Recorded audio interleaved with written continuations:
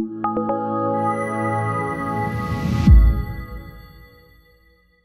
welcome back, Rankers. You having a good week? I am. Spring's still trying to break through here, but I think it's going to bypass us and go straight to summer. Weird weather. Hi to everybody in the US and congratulations on your election. I don't know how it went yet. I'm recording it the day before. I want to talk to you about another election that's coming up, actually, but before we get to that, I want to tell you about a new Australian internet tax. Well, that's what I'm calling it anyway.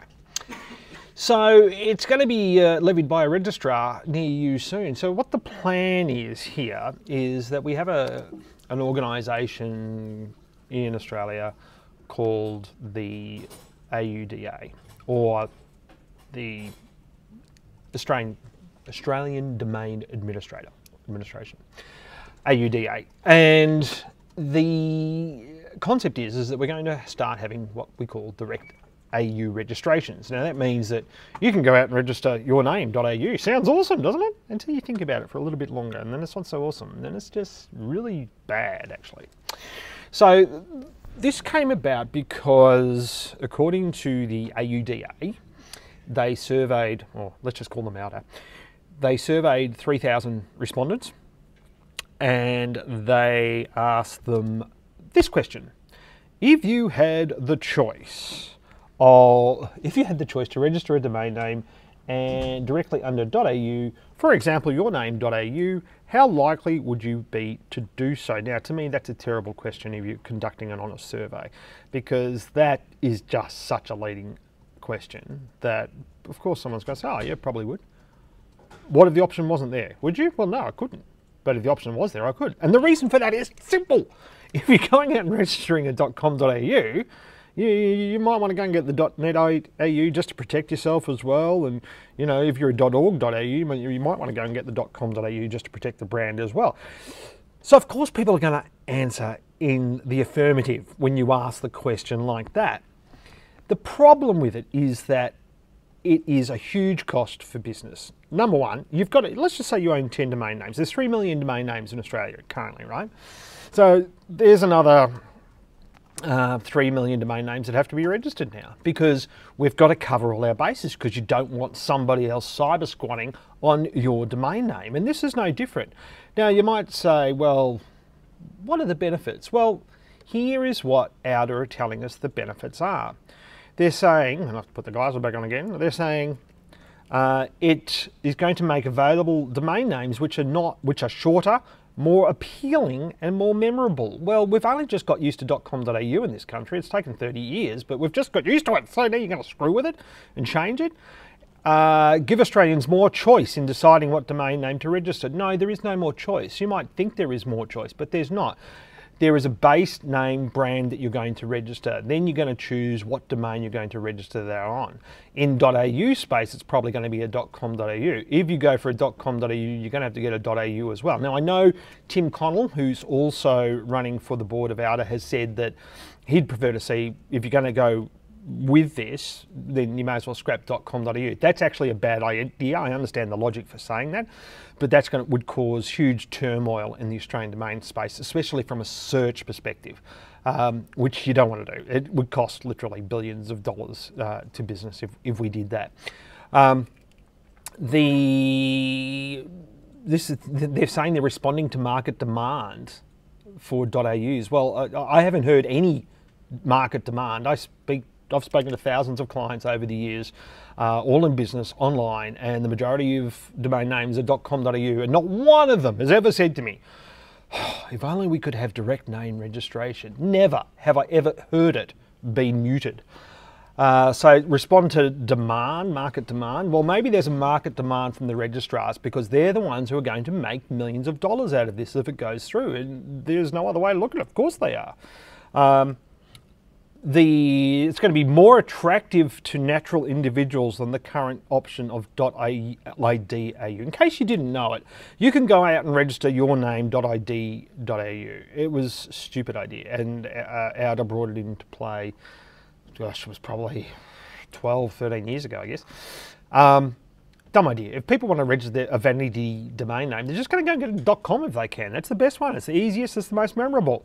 You ask anybody if you're going to get a vanity URL, what is it going to be? It's going to be a .com. It's not going to be a .au. Yeah, so that's dumb. Strengthen the .au brand in a globally competitive market.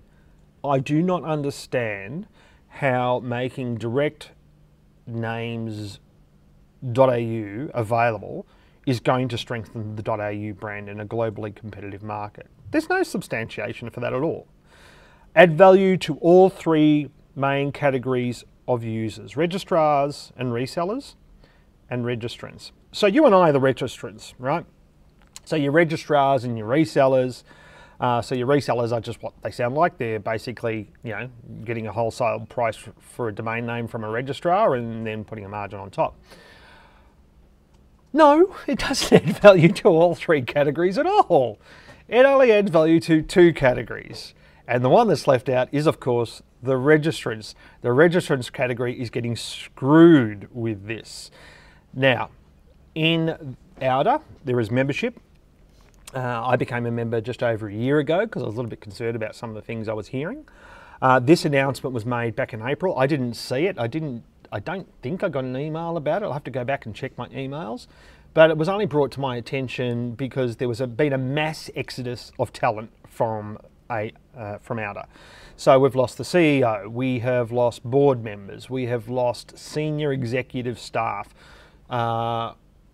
There's got to be over 100 years. I read a blog post the other day, said 67 years of experience is just gone from Outer. I think now it's probably up over 100 years of experience. From what I've heard, there are some other senior executives also leaving Outer, and they're all basically very unhappy, is the rumours that I'm hearing. So that's what's happening. So if you want to stop this internet tax, there's possibly still time, because Outer has said they're going to do further consultation. So if you want to stop this, you can't vote for me at the board elections unless you're a member already, or if you're a member of at least 3 months. But I still would encourage you to become a member because you'll be able to have more of a say when Outer is looking for more consultation. Well, that's what they're saying anyway. But I would encourage you to become a member and then make your displeasure known with direct.au registrations, because we don't know what these are going to cost. We know that the Outer has just lost some pretty important staff, so we don't know what's going to happen with the policy. We don't know whether it's going to be first come, first served. You would hope it's going to protect people's trademarks. If someone has a trademark on an existing name, hopefully. But you know, who wants to go through all that? Why do we need to go through all that? There is absolutely no good reason for us. Like if it was out tomorrow, yeah, I would have to go, and I'm thinking about the domain names I own, and there's probably at least 20 of those that I would probably have to go out and get a .au for, just because someone else doesn't get it. And you know, you might not have a trademark on your existing brand if you're a small business, and someone might just come in and take it.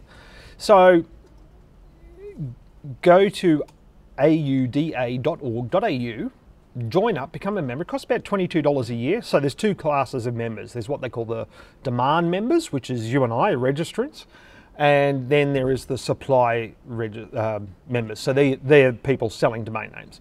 And that's what it seems like this is all about. This is all for those supply members, and there doesn't seem to be a lot of consideration for the demand members. We're just going to have to cop it sweet, and we're going to have another domain name to manage, and I'm going to get phone calls from people saying, oh, should I get this domain name? And I've just had major conversations with people over the last 6 months about new TLDs like .melbourne, and we've got people out there now saying if you buy a .melbourne domain name, you will rank higher.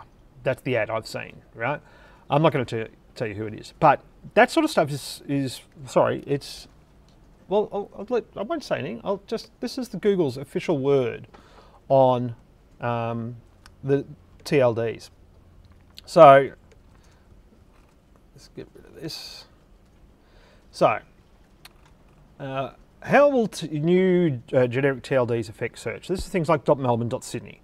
Is Google changing the search algorithm to favour these TLDs? How important are they really in search? Google's response: overall, our system treats new gTLDs, just like other gTLDs, like .com or .org.